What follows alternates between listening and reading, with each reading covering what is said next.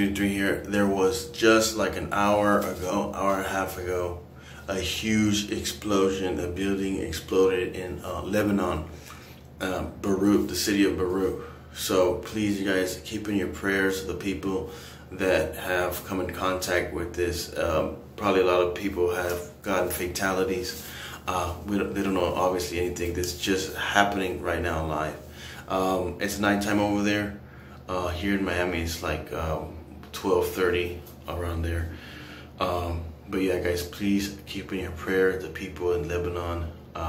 This just happened right now, breaking news. So you guys can go watch it on the ABC channel, ABC. This is being reported right now live also on one of the videos, guys. So you can go and check that out as well. Thank you.